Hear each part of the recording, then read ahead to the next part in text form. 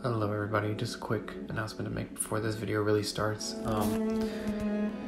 This all information that I use in this video for part 1 and part 2 and part 3 and further on will be related to to My Hero Academy stuff, and that is that I'm using the anime/dub, so anything that's from, the manga or the sub I'm not using, so there is going to be a lot of different things going on probably, just to clarify.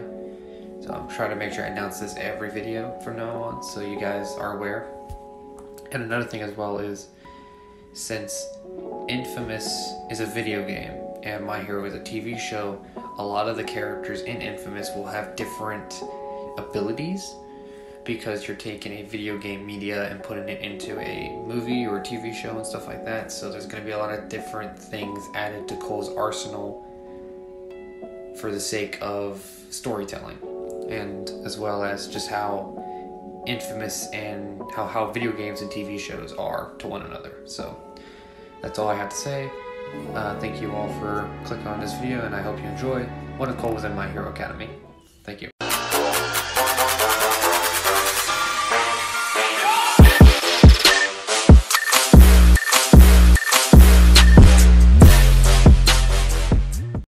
Hi y'all, I hope you're all having a great day. Hope you're all having a good day.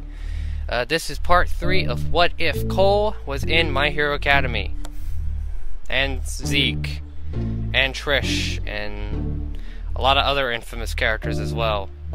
So, I guess we shouldn't call it Cole Was in My Hero, but more like if Infamous was in My Hero. That's a weird title. But anyway, it's been a while since the first video came out. The first 2 videos came out, so I think it's a good time for a recap. Don't you think? I think it's a good time for a recap. Definitely essential for when this came out and whatnot. So let's get started where we last left off. It's Cole and Zeke got through the first few days, at least 2 or 3 I want to say. I forgot exactly how long it's been since they joined and whatnot. So, but in these very few days they've been in Class 1A, they've already created a rivalry with the explosive, tempered boy himself, Bakugo, who got his ass kicked by Cole during the training part of the combat training, when the heroes had to pretend to be villains for a little bit. Well, 2 had to pretend to be villains and whatever, teams and whatnot.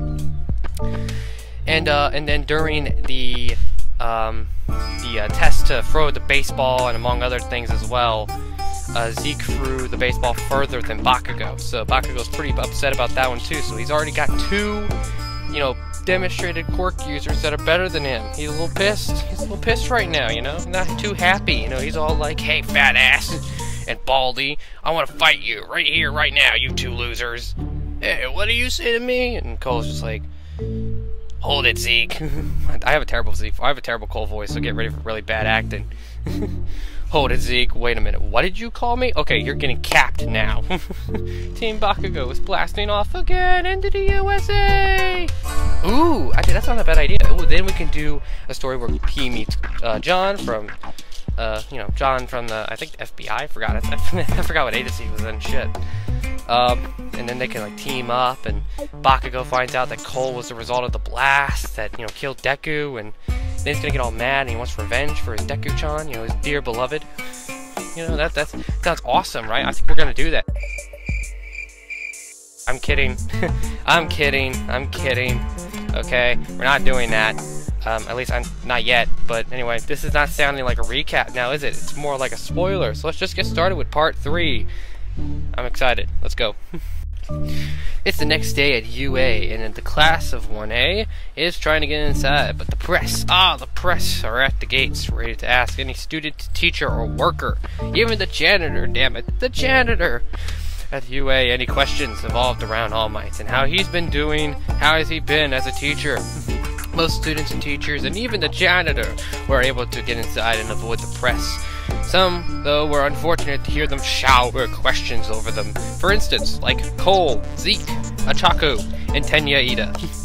And, Shoto. Lieutenant Aizawa. I'm just gonna say his name is Lieutenant Aizawa. Fuck with the Japanese names and their real first names.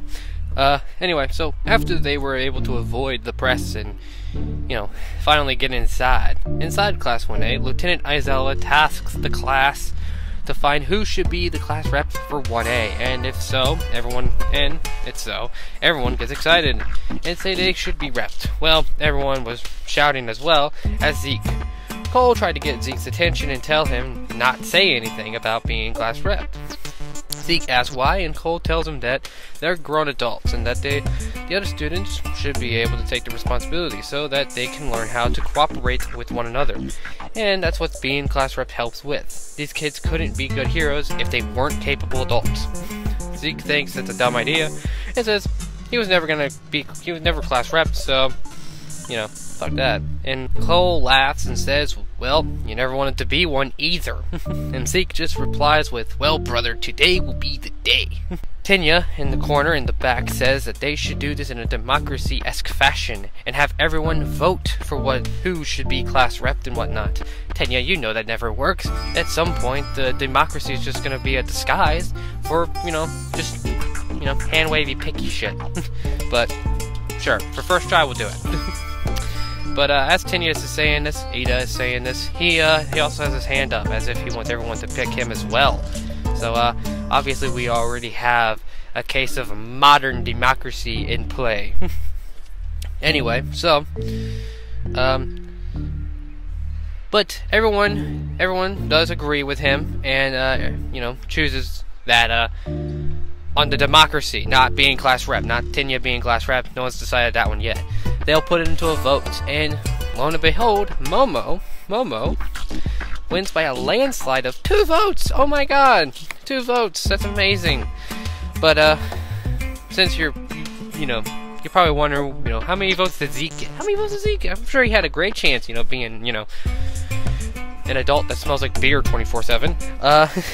He got 2. He got 0. He got 0 since you can't vote for yourself. But everyone agrees that Momo should be class rep, and Tenya feels bad for not winning the vote for class rep. But hey, it was his idea, so he's okay. Later in the cafeteria, the same conversation that Deku would have had with Tenya and Uraka happens, but instead it's Cole and Zeke, and they're more talking about Momo being class rep than Deku being class rep, because Deku doesn't exist. He's dead.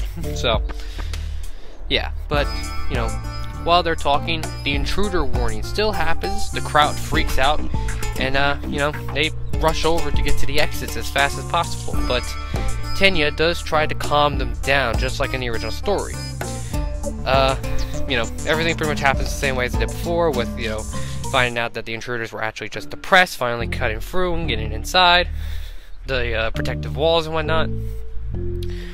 And later that day, Momo decides that it would be best if Class 1A had a vice president as well. So, with what happened earlier, she thinks it would be best if Tenya was vice president, and the class agrees, and that the day ends on, on that good, not sour, but what's the tone you would go for? Cheerful note. Ends on a cheerful note. There you go. Tenya got somewhat what he wanted. He didn't become class rep, but hey, he's still a part of the, the chain of command. So that's good. Anyway, Lieutenant Aizawa announces that Class 1A will be going on a field trip. Oh yay, we're going to the zoo? No, we're going to go, run around in a dangerous, hazardous situation where you might actually get injured and die, but, whatever. They're going to a training facility to practice more on their quirks. Yay, more training! Also, I guess I should address a couple of things. For instance, because of the fight Cole and Zeke was in during the Heroes vs. Villain practice, Cole got hit a couple times by Bakugo's explosions, so he will be wearing the UA jumpsuit. But since Zeke wasn't as intense, in actuality, the fight that Zeke would have been in wouldn't have been with the alien chick and naval laser. It actually would have been with Jiro and Deacon. So still, we're going on the idea that he still could take care of him with One For All and Momo, so whatever. Anyway, continue. His fight wasn't as intense as the one Cole was in, so Zeke's outfit isn't destroyed. It's not even, bruised or anything like that, or cut. His clothing isn't bruised? Wow. That is impressive. But since Sadly, I can't show you what Zeke's outfit looks like because I do not have a computer, therefore I cannot draw anything. And, you know, so fuck that. That's sadly not gonna happen, but, you know, hopefully you can use your imagination to, you know, fill in the blank. I already, you know, did a design for Cole, and most likely I'm just gonna take a picture of Deku or some other classmate wearing the UA outfit and just put Cole's face over it. Yeah, that's it. That's what it is. I figured. Anyway. But as class rep, Momo tells everybody to go in line, entering the bus one after the other on their way to the training facility. Asu, I forgot her name exactly how you're supposed to say it, but Asu tells Zeke, is talking to Zeke, and she asks about how his quirk is kind of cool and that it's almost like All Might's, but quick to react, Zeke points out that his quirk hurts himself and when he uses it. So that's he automatically brushes that aside. No one else has to like come in and be like, but wait, you know, because Zeke already got the excuse, you know. He's quick. He's not, you know, as worrisome. He ain't nervous, you know. So, but it's then brought up about how Bakugo and Todoroki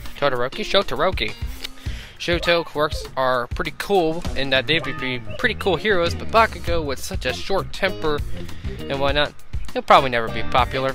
So, yeah, that's a bit of a burn on his part, but Bakugo just immediately shouts at her for what she said, and Deacon, I'm going to say his name wrong, but Deacon, I'm reading it in the scripts, that's what it is to me. I have a picture for you guys so you know what the hell I'm talking about. Points out that it isn't really a good sign that everyone knows what Bakugo's, you know, character is in only a couple of days. Bakugo then screams at him about how he's gonna kick his ass, and Momo intervenes, telling him to stop and that we're almost there. They get to the training facility and meet 13. The search and rescue black hole hero. Everyone is surprised and amazed to see her. She explains that she built this facility to teach new heroes how to save lives in different disaster situations, and she calls it the Unforeseen Simulation Joint, aka USJ. That's our stupid ass name. Before they were able to begin the test, a strange black and purple rift was created in the middle of the facility that began to expand, and what came out of it? The group of villains, just like in the original. Wow, good job, scripter. Just like in the original, Aizawa tells 13 to take the students and get out, and he will take them on, you know, right in front, you know, take them on. The line about Shoto being unable to take on a group with his quirk is not here, because neither Cole or Zeke know much about Razorheads, so, you know, they don't really give a shit about him that much. They're not like, you know, they're more fans of All Might. Well, Zeke is. But, you know, that's not really brought up, so he's just going straight ahead while 13 tries to get the students out of danger.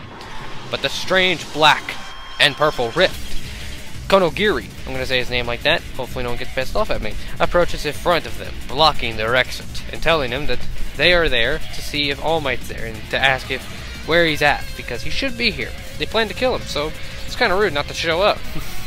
So, I'm going to say his name again, Ijiro and Bakugo jump in front of everyone to attack Konogiri, but he is unaffected by their attack, and then he proceeds to wrap everyone with his quirk. He plans to warp them across the facility and split them apart from one another.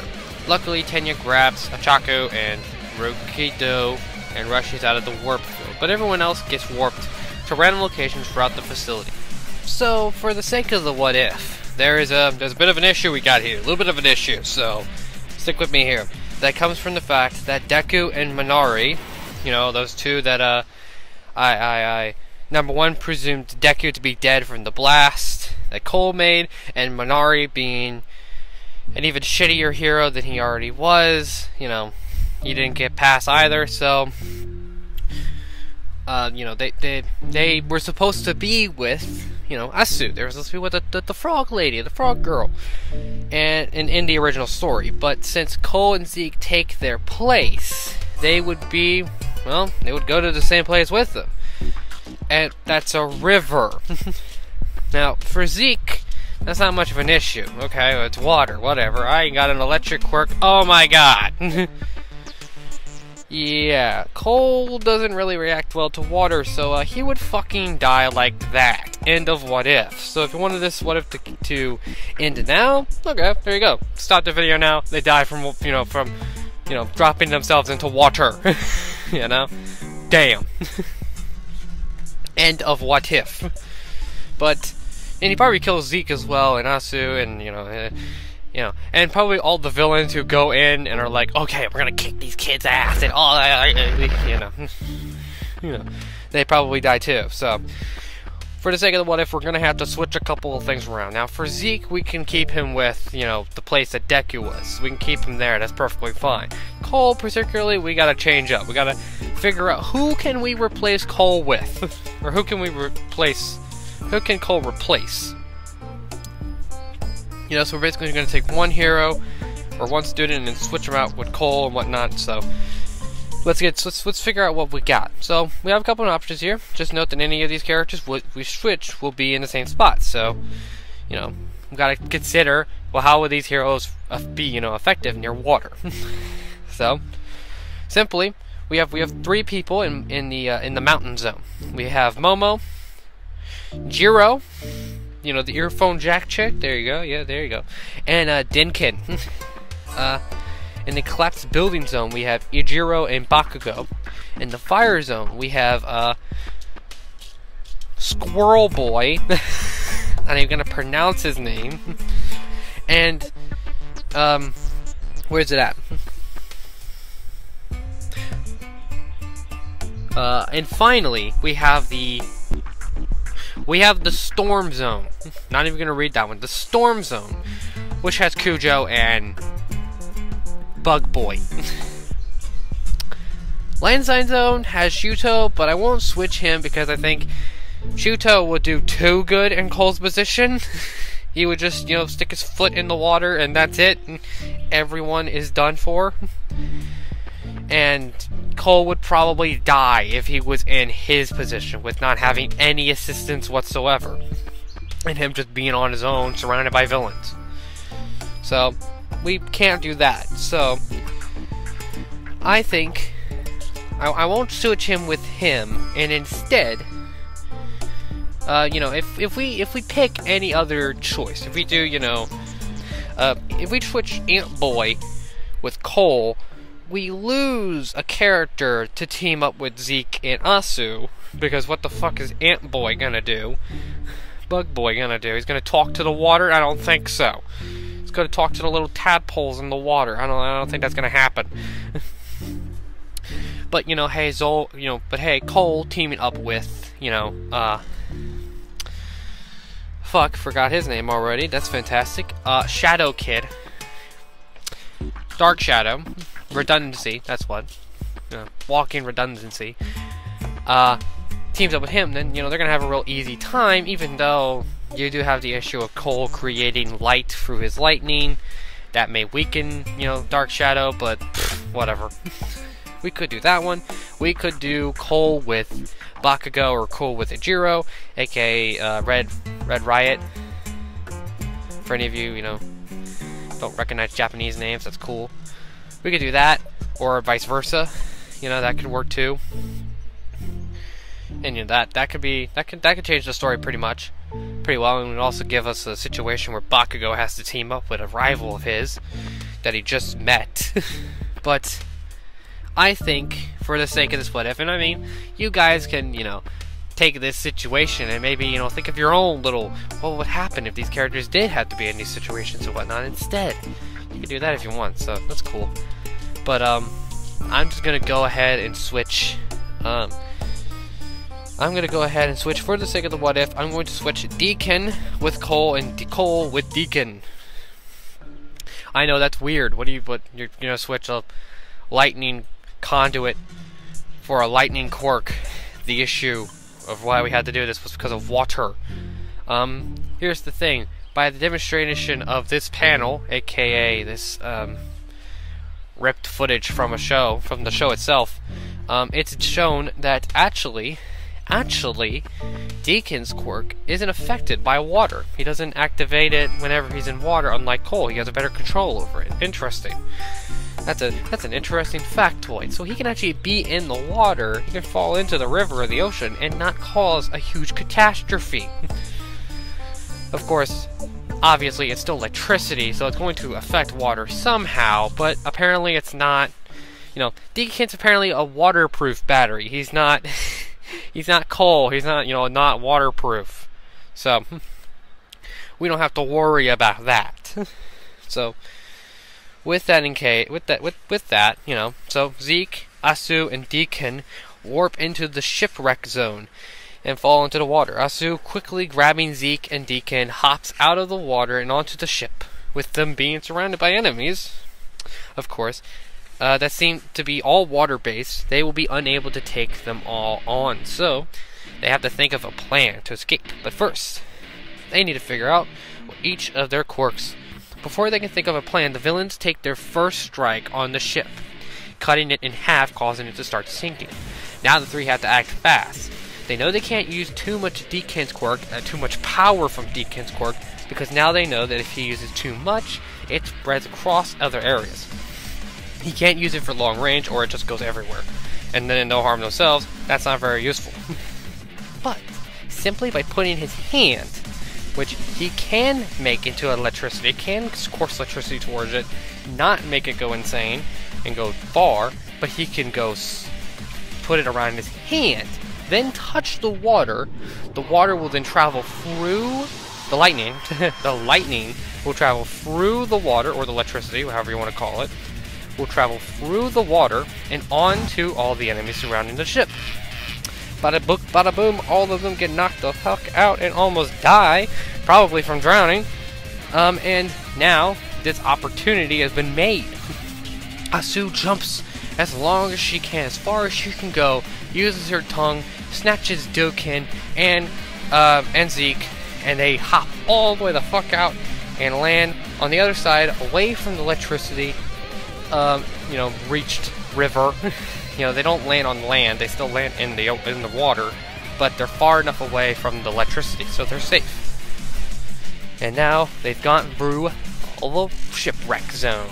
Woohoo! But meanwhile, while Cole and Momo and Jiro are surrounded by villains, but they could take care of them out with them. Out with their numbers, and they don't have to worry about Cole's electrification quirk, since he can control it and aim it.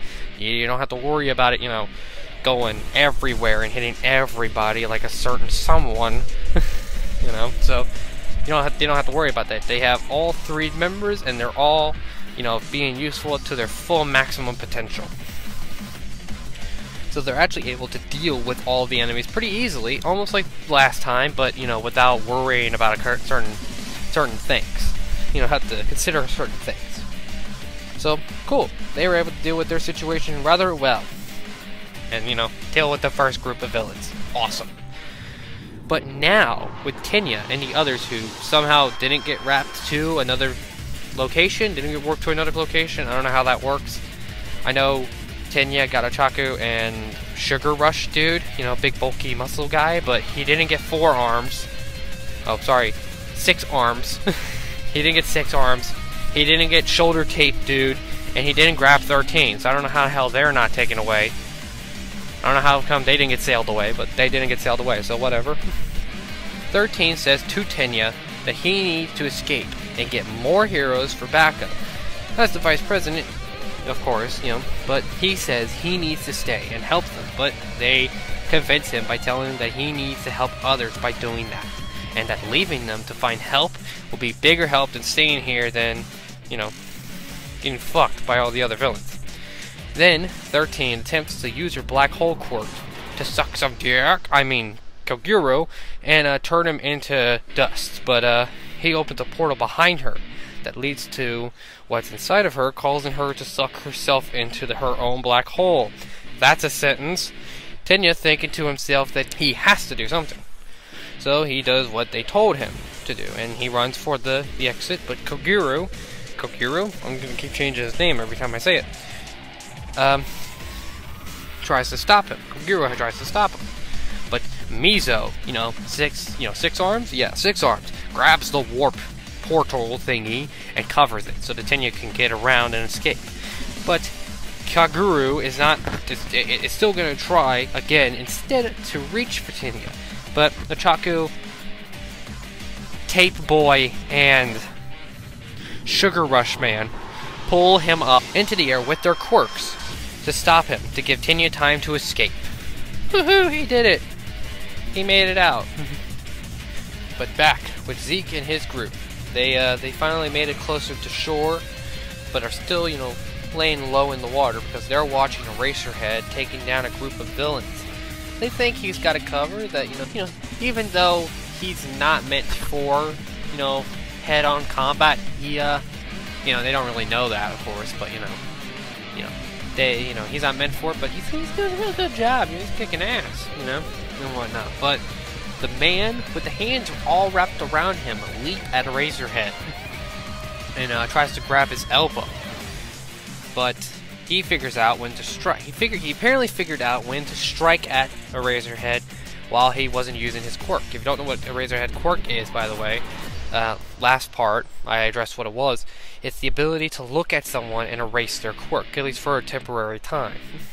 He apparently this strange man figured out exactly when to strike Eraserhead when his quirk wasn't active. So he took that opportunity and is now, up close with this man, but take him down and whatnot. But as he's telling this to Eraserhead, Eraserhead's elbow starts to decay and is showing his muscles. Eraser pushes the man to the ground and jumps back. He then gets surrounded by more villains, but he takes them on without losing his wounded arm, his freshly wounded arm. But the strange, buffed-up looking ass bird comes from behind and tries to attack Eraserhead. But with Zeke's eagerness to attack and realizing that Aizawa's guard is down, and he isn't aware of this man, he proceeds to jump in and punch this monster, which gets his attention, but it's unfazed by the punch. Not only that, but Zeke's arm isn't busted either, as he's thrown this punch either. So what the hell? I finally figured out how to control my quirk, but this guy isn't hurt by it. That's weird. But now they got more pressing matters to attend to, for the fact that they now have that Eraserhead and Zeke, because he threw himself into this mess, has to avoid this strange monster man. But the man with the strange hands, that guy who touches people and weird shit happens to their body, like the whole missing elbow pieces and whatnot. Yeah, that guy. He says that this monster's name is Nomu, and he's gonna kill All Might. That's fucked up. That's gonna have to be all for now. If you have any thoughts or opinion, please comment down below. Like or dislike the video if you would, please. I would enjoy it very much. And by the way, yes, we are still doing that Let's Play versus What If. So if you want to see more videos like these, please comment down below hashtag What If. So put that down here, and I'll see it, find it, and depending on how many there are of What If, hashtag What Ifs, we'll do more What Ifs for a while. But if there are a lot of hashtag Let's Plays, then I will do more Let's Plays in the future. Particularly the ones I'm doing now, which is Heavy Rain, and then another one after that. Which I'm not going to tell you what that one is. I'm saving that for a surprise. But, that's not, it's not like permanently, if you do hashtag What If, hashtag Let's Play, oh, that it means like this channel is going to be permanently a What If or permanently a Let's Play channel. It's just that I'm going to direct some focus onto the Let's Play if there's a Let's Play hashtag out there. And if there's a hashtag What If, then, I'm going to focus on that. Then, focus more on the What Ifs for a little while. But if I don't really get any responses, then I'm just going to go ahead and do the What Ifs, because I have been doing Let's Plays for a little while. Finishing off that infamous Let's Play, that Sonic Let's Play, been doing that Heavy Rain Let's Play and whatnot, so I think I will take a break if there is no hashtag. No, do Let's Plays more, or do Heavy Rain more, or anything like that. do Let's Plays more, do, you know, what ifs more, or anything like that. You know, I'm just gonna go ahead and do the what ifs then. And it has to be a substantial amount. You know, it has to be at least 5 or 4 people saying Let's Play or sorry, hashtag Let's Play or hashtag what if for me to decide if that's what you guys want. Just 1 or 2 or 3 of you all doing it ain't gonna cut it. Sorry. And also, please, just so that you can get the videos you want to see, share this video so you can get, you know, more people involved in this contest and whatnot, this challenge for content. So please comment down below your opinions, your thoughts, and your wants for this channel. And, you know, and share down below, share this video please, so that this video can get around, people can check it out, people can hopefully subscribe, people can like the video, that hopefully gets this video on recommendations and it spreads out even more and more, and, you know, that's cool, I like that, I wish that was the case. I wish everybody didn't have to put work into doing it, but it has to be the case because YouTube sucks. So please do that for me, thank you. Thank you very much if you did that. Thank you very much if you didn't do that either. So, I mean, I'm appreciative either way because you watched the video. Haha. But, yeah. So, please like the video if you did. Dislike it if you didn't. You know, your opinion is important. So, you know, comment down below what your thoughts, what your opinions, what ideas you have. Maybe this what if could go down to or whatnot. And, you know, and subscribe so you know when more videos are coming out, and also hit that notification bell so you get notified for it as well, because YouTube sucks. But, you know, we'll get done. If it's what if, hashtag what if, then we'll just go do, 2 more what if, not parts, but what if, like, stories. I'll do, like, a season 1 of the Cole McGrath My Hero Academy what if, which we're actually almost near the end of anyway, so we're almost near a season finale for that. But, and then I'll do another what if, another unique what if.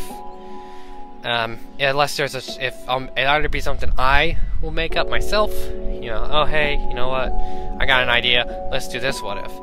Then there you go, we'll do that. But if I get some suggestions down in the comments down below, please do suggest something if you want to see it, you know. If, you know, there's a lot of likes to it, or, you know, I think it's really cool, then, you know, hey, I'll do it. I'll do that what if. Sounds like an awesome idea. So please, send down a suggestion, you know, of anything. That'd be greatly appreciated. It doesn't have to be My Hero related. It could be video games. It could be, anime or TV show, depending on if I've watched it, of course. I can't do, like, Firefly what if, because I don't have any fucking clue what Firefly is, so either way, the next time, you know, I think it's time that I wrap this up. I think I've talked a little too much now, don't you think? I think so. So, it's time to wrap this stuff up. If you guys want to see more videos like these, please do subscribe and hit that bell so you can be informed. And I hope you all enjoyed this video and this what if, and I hope you all are excited as I am for part 4, what if Cole McGrath was in My Hero Academy. Thank you all for watching. I hope you all feel the same about how I feel about, you know, seeing that video come out. See you all later. Bye bye.